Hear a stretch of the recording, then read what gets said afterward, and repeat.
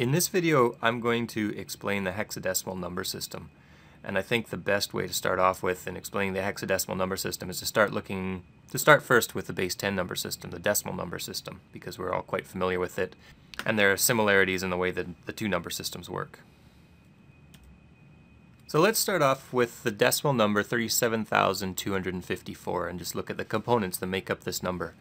So first of all, we note that there are different places for the different numbers, and each one of these different places has a different weighting to it, and that weighting increases as you move from the right to the left, and each time you move one place over, the weighting increases by a factor of 10. And we start with the first column has a weighting of 10 to the 0, the second column has a weighting of 10 to the first power multiplied by 10, and then you multiply 10 to the first by 10 again, you get 10 to the second power, or 100, and then the fourth column over has a weighting of 10 to the third, and the fifth column in this case has a weighting of 10 to the fourth. Well, the fifth column in all cases has a weighting of 10 to the fourth, but in this case the fifth column is just the last column. And then you take the value in each one of those columns and multiply it by the weighting of the column. So to break this particular number up, 37,254, the way that number is broken up, it's going to be 3 times 10 to the fourth plus 7 times 10 cubed plus 2 times 10 squared plus 5 times 10 to the first power, or 10, plus 4 times 10 to the 0 power, or 1. So we get 30,000 plus 7,000 plus 200 plus 50 plus 4 to give us the number 37,254. Now I've rewritten the number down here, again 37,254, but this time I'm making the assumption that this 37,254 is a base 16 number. So now instead of the place weightings having an increasing value of a factor of 10 each time I move over, the place weightings have an increasing factor of 16 each time I move from the right to the left. So the first column in this case will have a weighting of 16 to the 0 power. The second number over will have a weighting of 16 to the first power, and then the third number will have a weighting of 16 squared, and then the fourth number will have a weighting of 16 cubed, and then the fifth number will have a weighting of 16 to the fourth power. Now the numbers are all the same, the numbers themselves are all the same, but they will be multiplied by a different weighting for each one of these columns. So to figure out what value this new base 16 number has, we take the value in the particular place, in the particular column, multiply it by its weighting, and in this case it's 16 to the fourth power, instead of 10 to the fourth power as it was for this number when we were assuming that it was a base 10 number.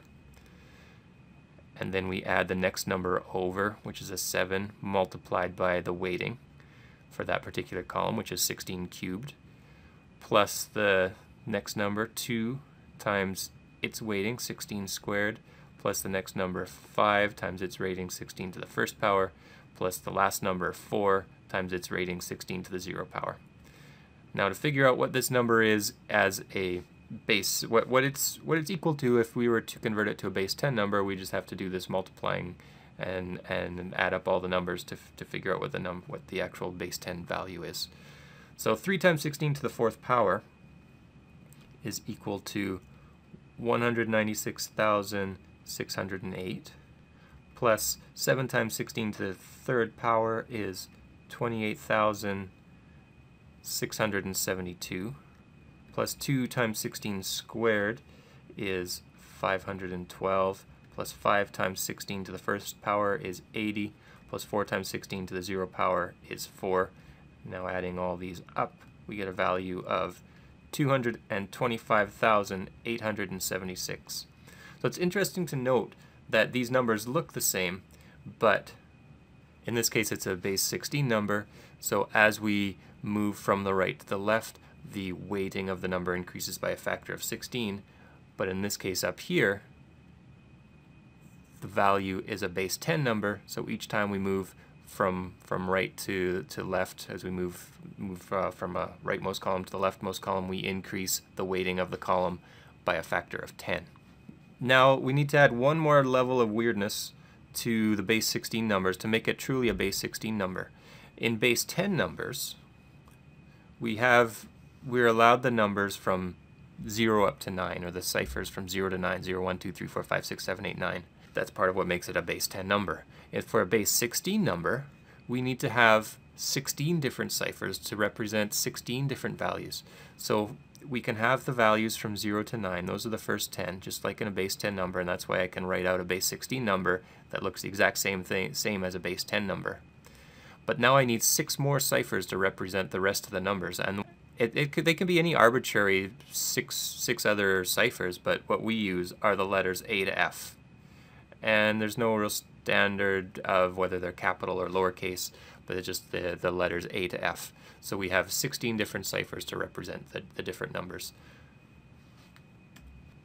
So to wrap things up, let's do one last conversion from a hexadecimal number. Let's do a number that's a combination of the letter forms and the more recognizable number forms. So FA1 to D is the hexadecimal or base 16 number that I want to convert into decimal form.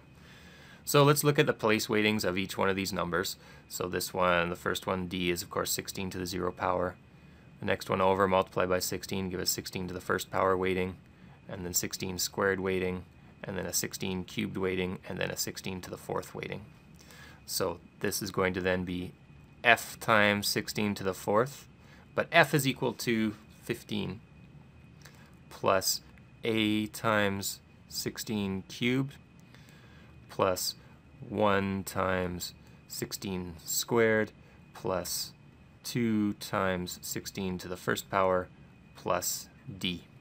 So going back again to be able to calculate all this out in the standard form that we're used to, in the decimal form that we're used to, we have to recognize that the F is equal to 15, the A is equal to 10, and the D is equal to 13.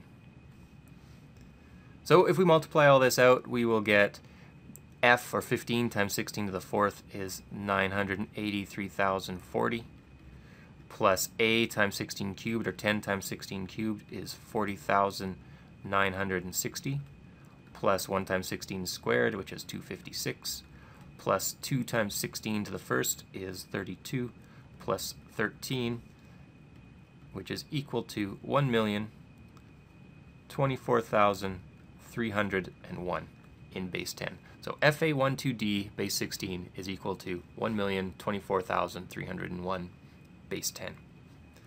So I hope you learned something in this video, and I'll see you in the next one.